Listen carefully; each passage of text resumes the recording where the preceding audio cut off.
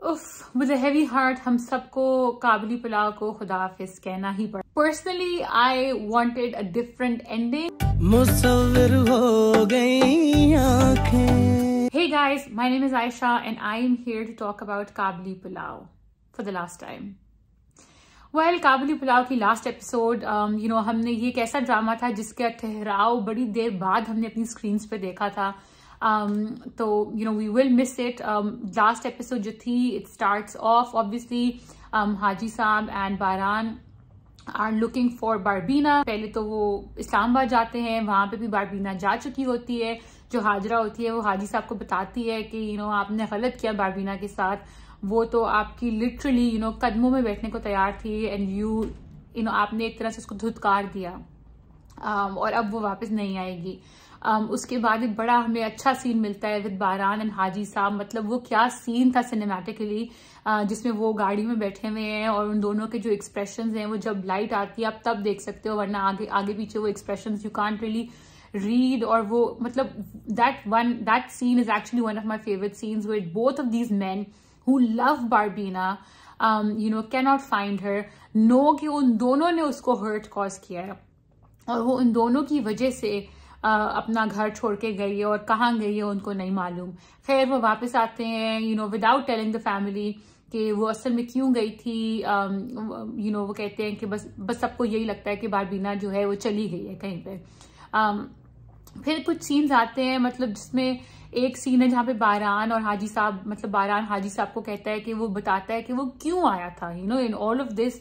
मतलब अगर उसको वाकई में पता था कि बारबीना खुश है, या अगर वो बारबीना को वापस लेके जाने में इंटरेस्टेड नहीं था क्योंकि उससे अफगान औरतों की सारी जो रिस्पेक्ट है वो अफेक्ट होगी, तो वो क्यों आया था। वो बड़े मतलब बड़े ठहराव और बड़े वो उस प्यार से कहता है कि मैं बस ये चेक करना चाहता था कि क्या वो खुश है, क्या उसको इज्जत मिल रही है, एंड दैट वाज ऑल। मैं उससे ज्यादा कुछ नहीं चाहता था, बल्कि अगर वो मुझे कहती कि मेरे साथ चलो तो कि वो मेरे साथ चलेगी तो मैं उसको मना कर देता। एंड हाजी साहब I think in those moments he realises कि जो बारबीना है ना वो मतलब कि उसकी क्या इंपॉर्टेंस थी और वो कितनी इंटेग्रिटी वाली खातून थी।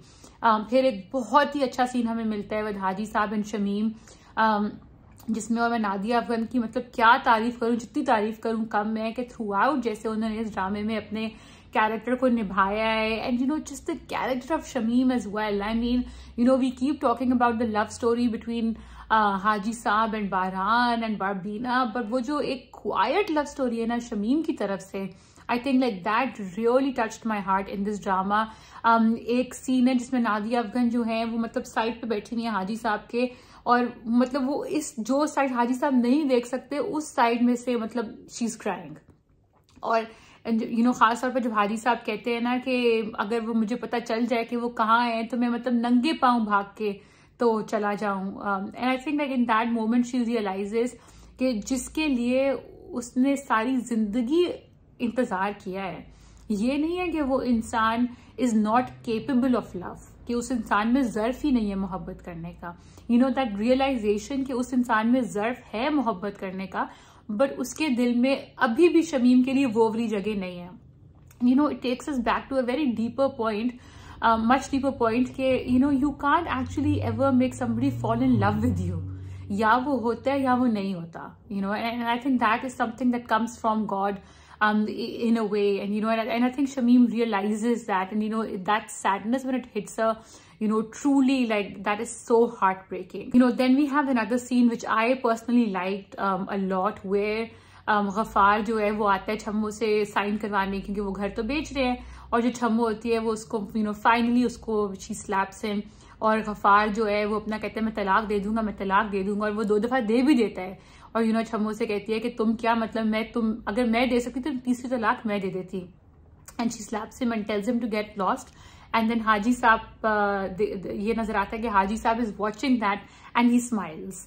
ही सीज कि अब मेरी बहन जो है वो आजाद हो गई है उस खौफ से, उस डर से, and not because of anybody else but because of what she has inside her.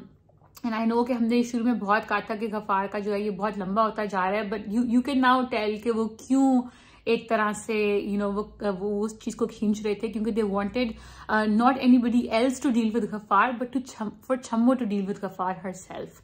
Then there is another beautiful sequence जहाँ पे हाजी साहब और बारान वापस आते हैं, और बारान की मतलब घर में हर एक से एक रिलेशनशिप है, चाहे वो भाभी हो, वो छम्मो हो, या वो जो बच्चियां हैं घर में आयशा और हफ्जा, उनके साथ तो he has really become part of the family.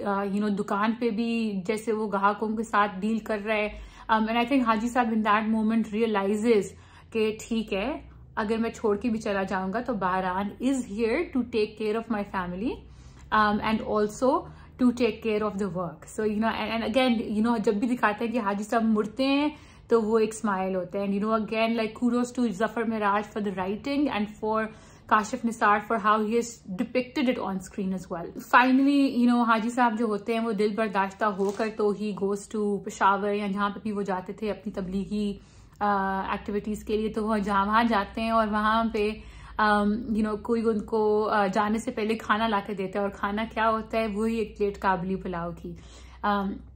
And उनको फौरन ही आई थिंक उनको अंदाजा हो जाता है कि ये काबली पुलाव है, ये बारबीना का बना हुआ है। तो वो जाते हैं जहाँ पे उस बंदे ने बताया होता है कि जहाँ पे वो खातून बेच रही है काबली पुलाव, और वहां पे बिना कुछ कहे, बिना कुछ चीखों के, चहाड़े के, मतलब in the softest, gentlest way possible, which is such a beautiful epitome of their love and respect for each other. He just goes, बारबीना मुड़ के किसी को प्लेट देने वाली होती है, he just takes the plate from her, gives it there, comes back with a new plate, बारबीना उसमें काबली पुलाव डाल के देती है, and just like that, all the things between them that were left unsaid, मतलब they didn't even need words to express those to each other. And we see like the last shot, which is के वो जो काबली पुलाव बन रहा है, and it's a full circle, जहाँ पे ये ड्रामा शुरू हुआ था वहीं पे ये आके खत्म हुआ काबली पुलाव पे. And how beautiful this story has been. There were bits and pieces in the middle where I was also a bit disappointed, losing hope a little bit कि ये कैसे ending करेंगे इस ड्रामे की. But again, well done to both the director and the writer for making it into such a beautiful story and for sharing this with us. कितने time बाद एक ऐसा मतलब हमें चीज देखने को मिली जिसमें really, now when we look back at the 16-17 episodes, there really isn't much that we can fault in this drama.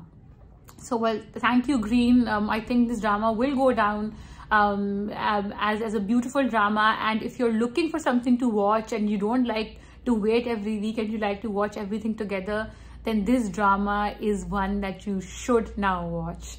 It's definitely worth your time and effort. Here's to Kabli Pulao. I can't say we'll see you next week for another review of Kabli Pulao, but we will see you with another review of another drama. Take care. Bye.